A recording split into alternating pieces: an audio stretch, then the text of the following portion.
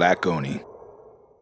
What's up, motherfuckers? This is another episode of Jae Blaze Online. I'm your host, Jae Blaze 06, and today we're gonna talk about reviews. Why? Because I think it's important for us to talk about reviews right now. There are a lot of people out there who are giving their impressions on things, their reviews, they're giving scores out for games.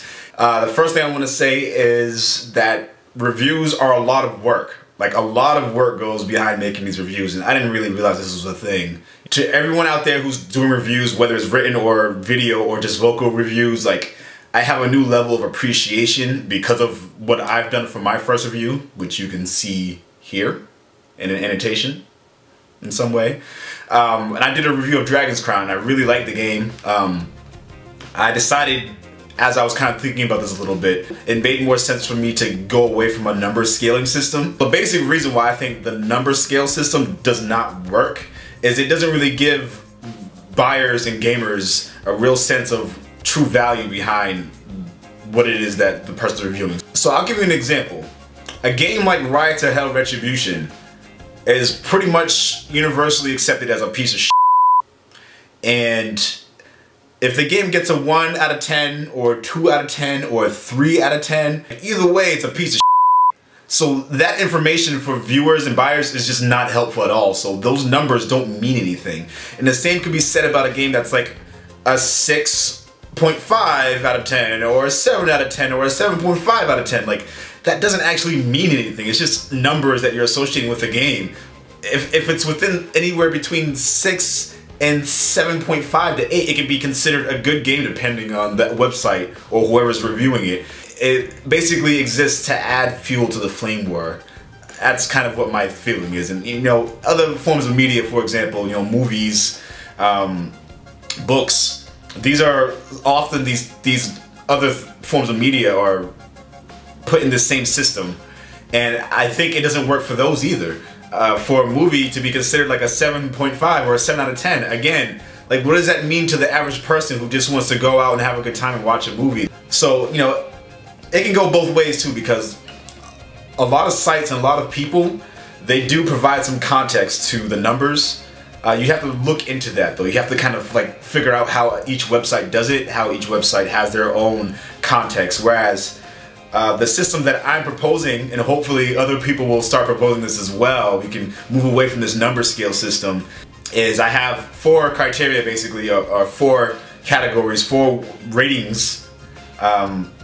One of them is pass. This is for a game that you should just avoid at all costs. Don't even bother spending your time or money on it. Even if you get it for free, just don't do it. My next one is to try or rent. And that is for a game that has good things about it. If you're kind of interested in the genre, you should check it out to see if maybe you might enjoy it in the long run. The next would be buy. This is an option for people to support the developers, because the product that you have is a good product, and if you do like the genre, you will enjoy the game.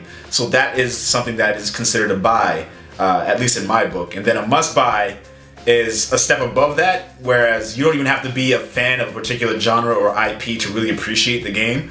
If it's a game that just screams quality, it's something that you should invest your time into and your money. And so those would be a must buy. You know, I think a system like this kind of facilitates a more open mind when it comes to games. I had a really great argument and discussion with one of my friends, Barra Kills.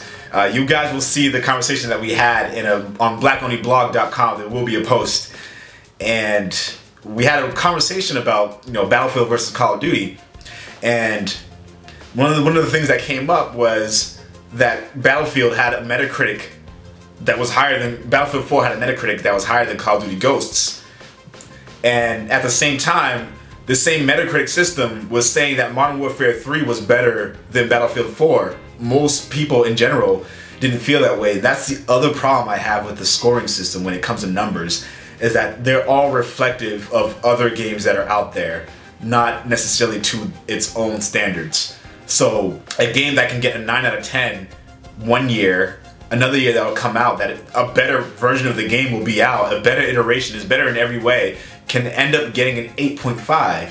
So your expectations of what a game should be it has been raised at that point. Every year, you know, developers, designers have come out with new and interesting ways to top what they've done before.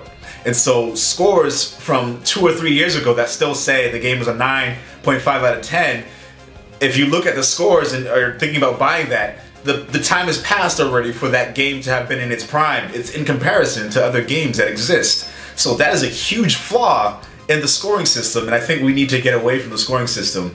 Certain sites do handle this a little bit better by having it on a 5 scale system, but even then, many of them do the 3.5 out of 5 scale system, and like that information is only helpful. It's only helpful for maybe the developers to say that we have this score at a certain number, but it's not helpful for the average consumer.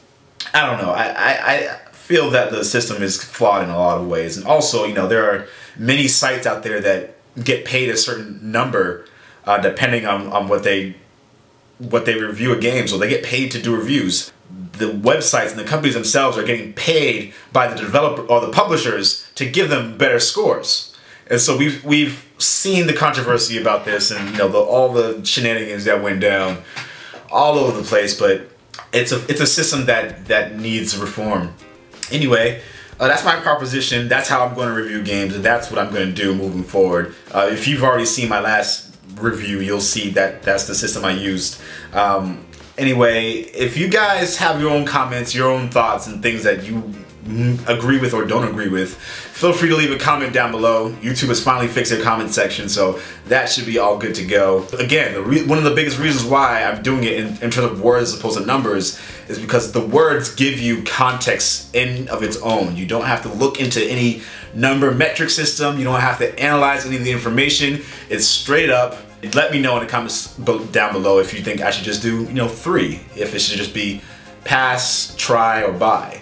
Either way, I'm open to suggestions, and again, I want to facilitate the idea of allowing people to go into reviews open-minded, and it's helping me to kind of look at games a little bit less nitpicky and more critical. It's really important to have a distinct difference between those things.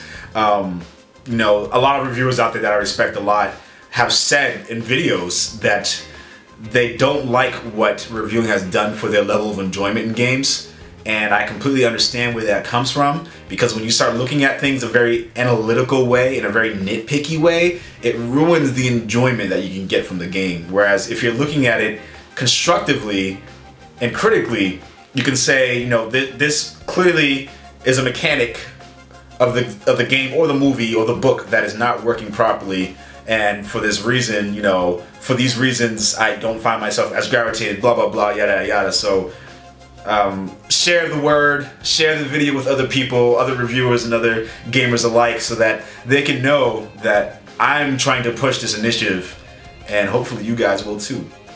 Anyway, if you like the video, press the like button, of course, and subscribe. Check out all the other videos on the Black Oni channel. There are tons of podcasts, tons of gameplay videos. There's one review of a game so far, but there will be more, so don't worry about that. Anyway, I'll catch you guys later. Game on. Jae Blaze out.